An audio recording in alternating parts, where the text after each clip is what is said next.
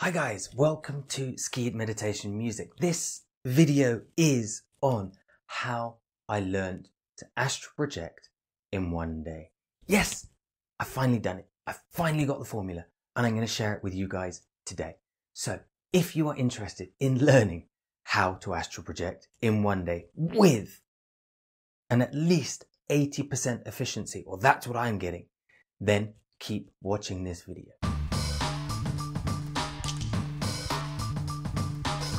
Before I go into the exact formula, I just need to state something.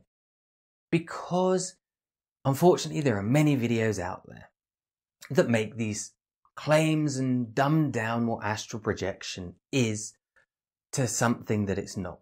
Now there are people out there that make claims, for example, astral projection is what we do every night when we go to sleep. No, that's called dreaming. And if we learn to control our dreams consciously, a little bit like daydreaming, but in a much deeper state, then we can lucid dream.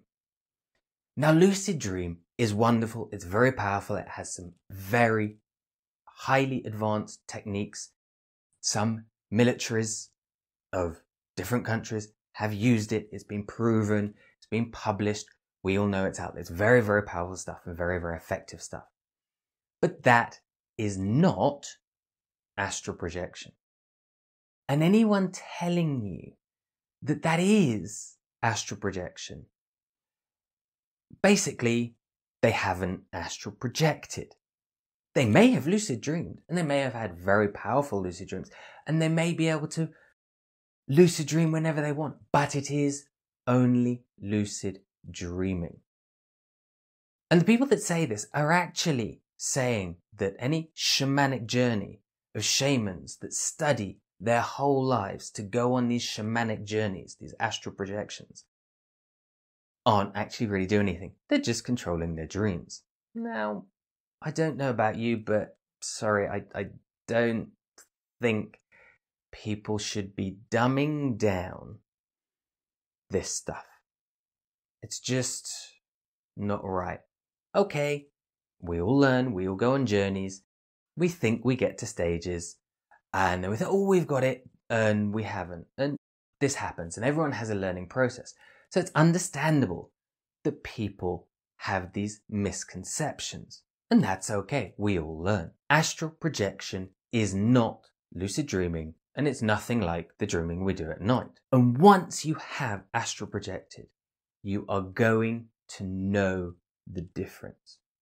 Okay, so let's get stuck in to astral projection. How do I know that I am astral projecting now? The formula I'm going to give you. Is it the first time I've ever astral projected? No, it's not. If you go back on my channel, which I have over 600 videos on now, you will actually see I did a vlog on using different systems of astral projection and trying to get there. I explained that I have managed to astral project using binaural beats with a low, very, very low efficiency rate. Maybe 20-30% of the time I tried to do it, I actually managed to do it. So I've done this stuff. I know what it is. So when I got there doing this, I knew that I'd reached it. Now is the formula I'm going to give you the bog standard rehashed formula that so many people put out on social media? No, it's not. It's actually a very different formula. I'm going to say right now, it's so different that the regular people say that you have to lie very, very still and you have to control your body and go absolutely, totally, completely relaxed, etc., etc. You don't. Not this way. You don't have to do that. And for me, when I found this formula and started using it, I had to tinker with it because it still didn't work for me. That was just such a relief because I would lie down and I'd be there and my body would start twitching involuntarily. So how am I supposed to lie perfectly still if my body has these involuntary twitches? Well, you just have to stay there. That's what they say. Yeah, nah, sorry, it just didn't work for me. And that's why I couldn't do it without the binaural beats and waking up at certain times of day. And no, you don't need any of that. You just don't.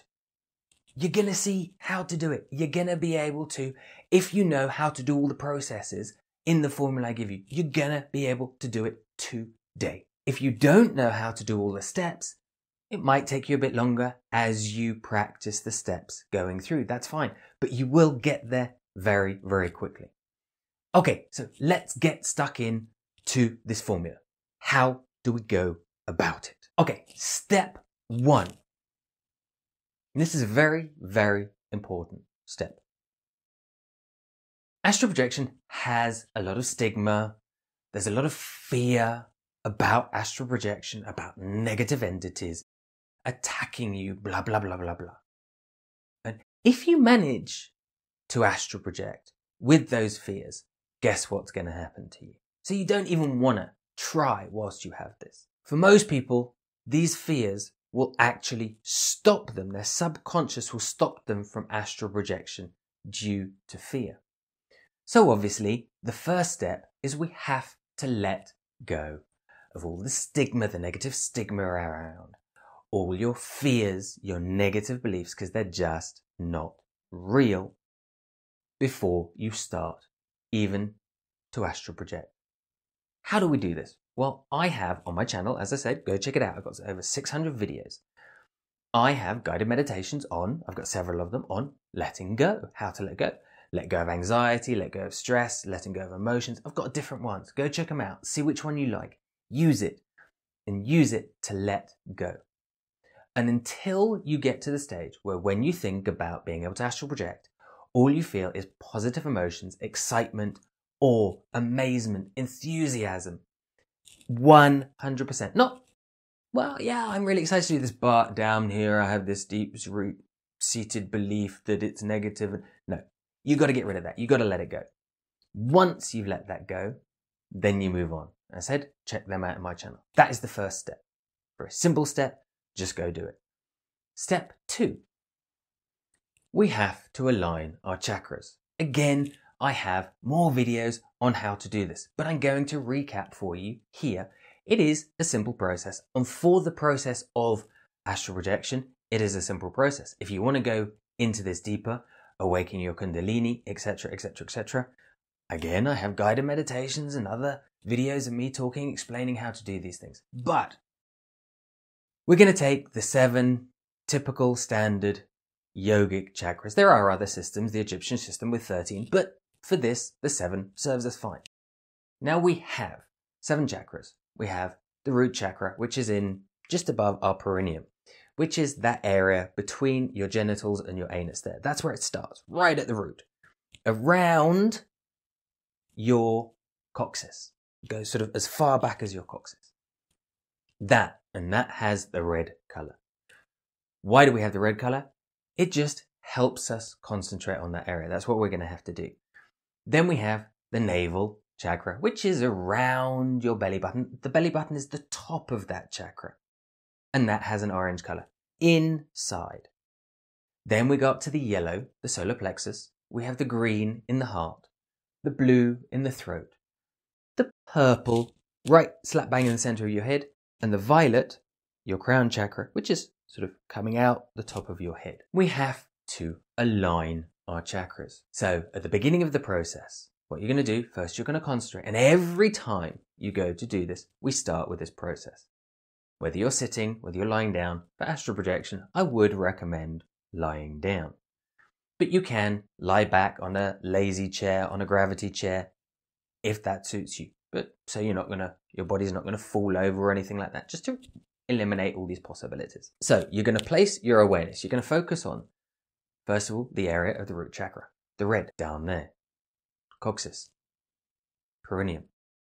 Just focus your awareness there. And as you do, you're going to start feeling a nice warm energy. Perhaps it's warm, perhaps it's cooling.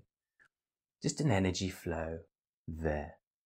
And it's just going to start circulating. And that red can help.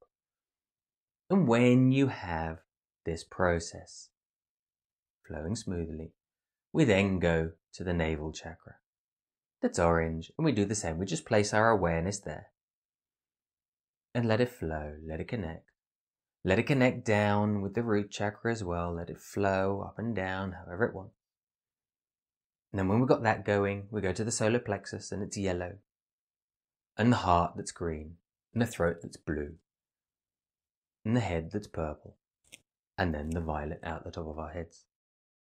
And when we've got this energy flowing smoothly up and down through the center of us, then we can move on. If you need more help doing this, for example, I have an Awaken Your Kundalini guided meditation. I have other videos talking about this. We can either do it with our dantians, using the Nei Gong, the Qi Gong system. Go and check out my other videos on those things. Yes, I have it all there. I have lots and lots and lots of videos and information for you guys. We align the chakras. What's the next step? Right. The next step is for me, was very, very, very, very important. This step I could not find directly in any formula. I had to discover this myself and add it in. Because as I said, I get to the stage, if I was trying to do this fixed, I would get involuntary muscle movements and I could get out and I'd be pulled back in just because my excitement was drawing me back, was stopping me from being able to do this stuff. So I had to include this step. And it's a very, very simple step. You just have to imagine you. Now, when I say you, I'm not talking about your body. I'm talking about you. So we just have to feel around us, penetrating through you, a pink energy. Why a pink energy? Because pink energy is very soothing, it's very relaxing, it's calming, it's healing. Now, how do I know this pink energy is soothing and calming? Well, I actually use it with my dogs when I go for a walk. When my dogs are out for a walk and they perhaps see another dog they don't like and start barking, trying to go for them, I imagine a pink energy around my dogs. And I just project it around them. And it's amazing how quickly my dogs, yes, my dogs, calm down and relax and just go back to how they were before it started. So there is physical proof of how powerful a pink energy can be. And so what you have to do, you just have to apply it to yourself, surrounding you. As I said, it doesn't have to be your body, it's just you. And when you astral project, that pink energy is going to go with you and not stay with your body. Very important step, or at least it was for me. So what's the next step? The next step is breathing. You're going to have to get this breathing right. As I mentioned before, most processes say you have to lie absolutely still and not move and not twitch. Nah, not with this method. If you need to scratch your head, you scratch your head. If you need to twitch your muscle, you twitch your muscle. It's not important. And in fact, what we're going to do in this breathing, we're going to encourage the feeling and the sensations actually in our body.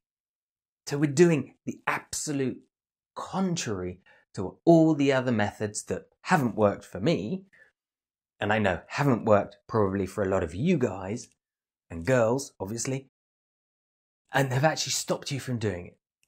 So what we do, we become conscious of our breathing. We just place our awareness on our breathing.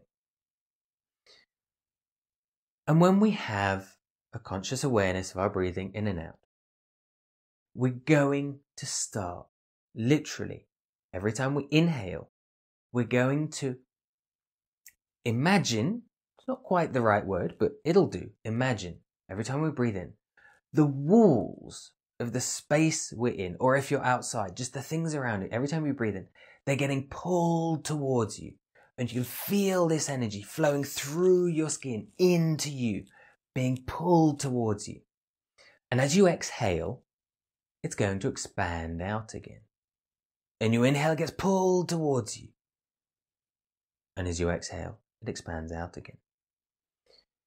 This breathing process, again, is a vital part. Do this process. Every time you want to astral project, do it for at least 10 minutes.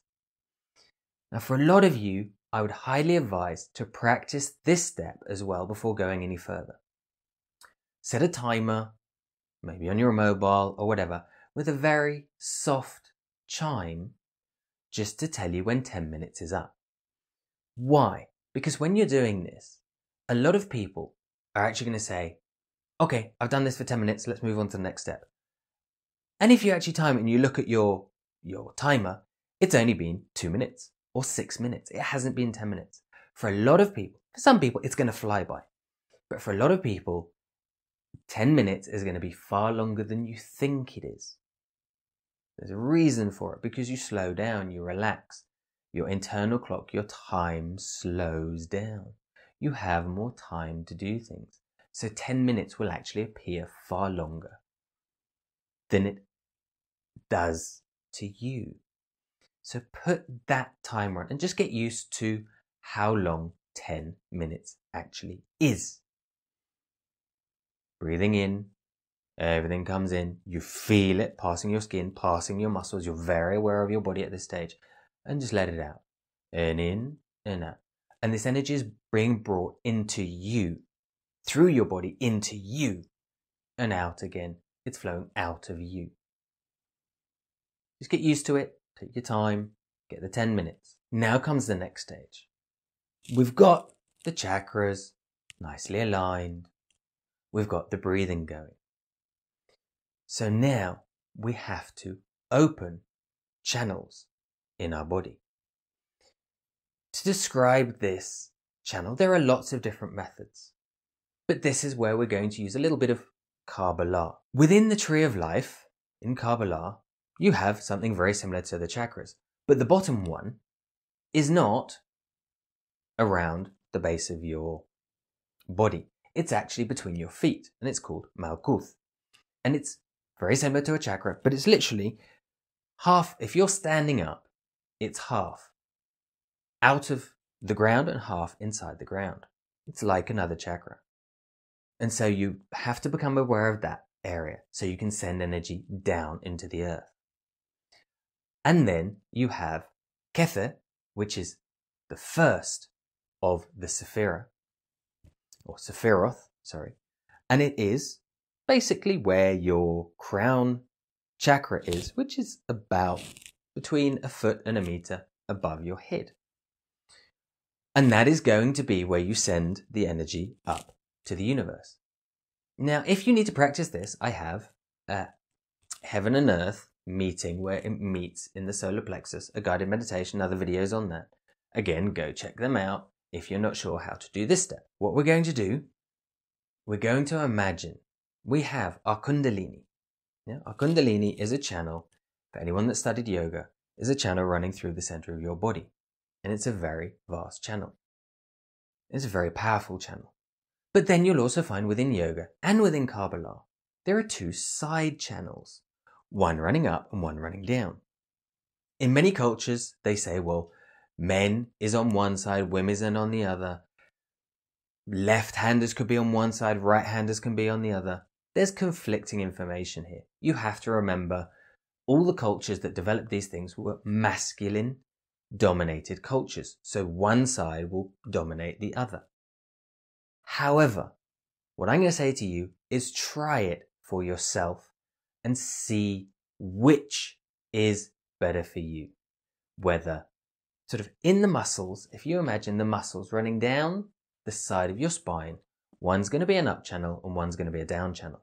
This channel connects, it runs parallel either side to your chakras, and one's going up to the heaven and one is going down to the earth. This is similar to a positive ion charge. Positive ions aren't light, aren't blah, they're just positively charged. And in actual fact, when we talk about physics, it's negative ions that are actually the good stuff for the human body. And it's positive ions that actually cause electrical storms. So on the outside, through these two channels, you're going to draw down, just see which way works better for you. You're going to draw down from the heaven through Kether, up here, through that crown chakra. You're going to draw it down all the way through, down, through Malkuth into the earth. And up the other side, you're going to draw the same positive ions up the other side and send it up into the heavens, into space, into universe, infinite distance. And this causes, within the Kundalini, it's like a negative charge to react. And obviously, for anyone who studied magnetics and magnets and electromagnets, it is the movement between the positive and negative charge which actually causes the magnetic flow. And this is how everything flows, right? So you're going to have, running through a center channel, your Kundalini, you're going to have, which will work by itself, flowing up again to the heavens and down to the center of the earth and beyond if you wish. This central channel of negative ions. And you're going to have these two channels flow, one flowing up and one flowing down, of the positive ions. And you're just going to pay attention more to the positive ion flow. One flowing up, one flowing down. You're still doing the breathing work. Your chakras are still aligned. They're going to flow. Just concentrate on the flow. You can see which way mine flow, can't you? And then as you do that, you're going to become aware of this very smooth flow within your Kundalini, within that central channel of these negative ions. That's all flowing together. You're breathing. Again, practice that for a couple of minutes. Once that is flowing smoothly, you've still got this pink energy penetrating you. Then you're going to bring your attention slightly back to the breathing. You're going to lose the sensations. Just bring your awareness to you, not your body, how this in and out movement is still flowing in you. And then, when you're ready, with your eyes closed, with your head still, you're going to move your sight, not your head, not your eyes. You're going to turn your sight, if you're lying down, just whichever way first feels comfortable, left or right. But just you turn your sight to the left. As I said, not your head, not your eyes, your sight. And as you do this, you're going to become aware that you can actually see what is out here to your left. If you're turning left, if you're turning right, obviously it'll be to the right. And you're actually going to see this stuff. And that in itself is amazing. When you realize you can see without your eyes. And you can see everything that is actually there right now. And once you've done that, come back again and go the other way and look the other way. And study everything that's there. Just see everything that's actually there in detail. Pay attention to it. Take your time. Enjoy the process. Do this a couple of times, left and right and left and right. Then when you're ready, you're going to look to see what is behind you. Now obviously, if you're lying on your bed, you're going to see your pillow, right?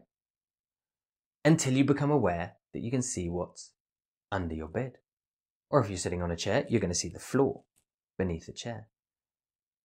And you're going to become aware that you can actually see through that floor. And then when you bring your sight back again, you're going to realize that you can see the ceiling of the building you're in. But you can also see further. And you're going to realize you can bring the whole sight of the whole room into your awareness and see everything in detail. When you can do that, when you're ready, find something in the room and just move to it. Not your body, you. You just go to it. If you have trouble at this stage, go back with all the previous steps and make sure you've done them fully. Make sure you've done the full 10 minutes.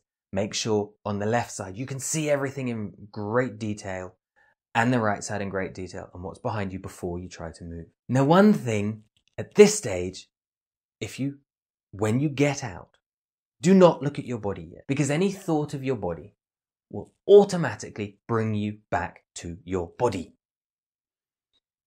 So just pretend your body is not still lying there. You're not in it anymore. You've gone to something in the room and you're paying attention to it. If you do bring your attention back to your body, that's fine. You're going to go back to your body. And that's absolutely okay. Just go again. Come back to the breathing, left, right, up, down, and step out and go and look again.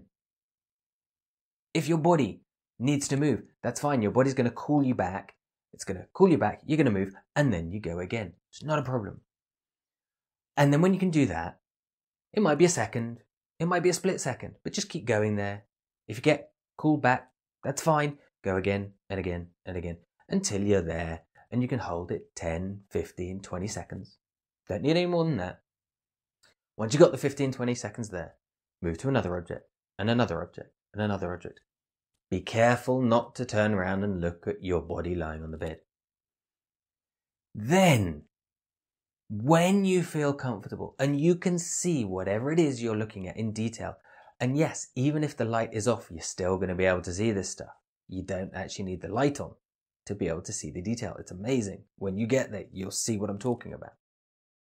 Then when you feel ready and you've managed to look at 5 or 6 objects without being drawn back to your body, this is another big step coming up here. You then, once you've done that, you turn around and you look at your body.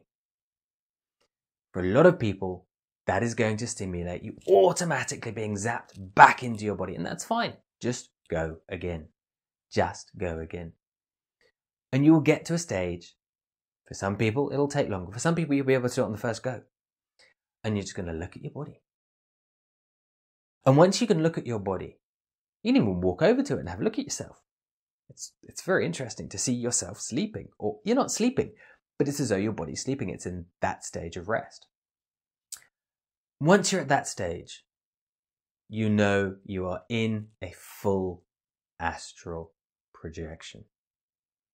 And so the next step is then going off to other places.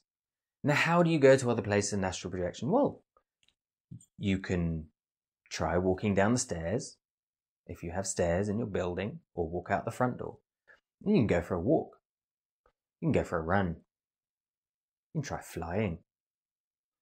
And fly around. You can even just say, I want to go to here. And you'll go there automatically. A great little thing to do at this step, because I'm very much for testing for proof of this stuff. Go to somewhere you know where things change. Now this could be a shop that's closed. It could be a friend's house. And you go and see what your friend is doing at the time you're doing this. And then you ask them the next day. Say, what were you doing at this time? Where were you? Or what were you wearing yesterday? Now, here, no freaky stuff. Don't get freaky. Don't scare your friends. What you could do is, if you have a good friend, you can actually, hey, I'm trying to do this. If I manage to do it, I'm going to come and visit you so I can actually tell you the next day what you're wearing. And we can see whether you are astral projecting, and you can actually see how authentic this stuff is. It's not about just imagination. You will be able to see what they're wearing. If they're sitting down eating, you'll be able to see what they're eating, and you'll know, and you can test it by asking them, or they tell you and you'll know. Once you're there, you can then say, okay, I want to go to the other astral realms. Before you go to the astral realms, you might want to do a bit of research. You might not. You might just want to go. So, okay, I want to go to the first astral realm. You'll go there. Once you know more or less about it, you'll be able to go there. You just go. That's it. That's how you do it. And I did this in one day. I was trying everything. Nothing was working. Using different formulas, techniques. As soon as I added that layer of pink energy to the practice, I managed to do it. It was amazing. And as I said, I can now do it. I have tested it. I have proven to myself. You have to prove it to yourself, not to anyone else, that it does work. And you do leave your body, and your consciousness literally leaves your body, and you can see it there, and you feel you are not inside your body anymore, which is very, very different to astral project. Which is very, very different to lucid dreaming. Practice every step. Don't rush it. Take your time. Relax. Maybe you guys don't do it in a day. Maybe you have to practice a couple of processes. Maybe it takes you a week or a couple of weeks. It shouldn't take any longer than that, even if you're starting from absolute zero. Please comment on your experiences. Tell me whether you found this interesting. Comment just a yes down below. Yes, thank you. Or yeah, I'm not sure. Or I have a lot of fear about this. Where can I find? Whatever you want. Just make a comment. I'm here to help you guys. Subscribe to the channel. If you subscribe to the channel, that way you'll be able to find my channel if you want to go and check out all my other videos at a later date. If you hit that alert bell, you'll also get notified of when more videos of mine come out. Don't forget to like the video, and thank you. Go do this. Go realize what astral projection really is. Go have fun with it. Be safe. Be sure. No freakiness when you manage to get there. Good luck.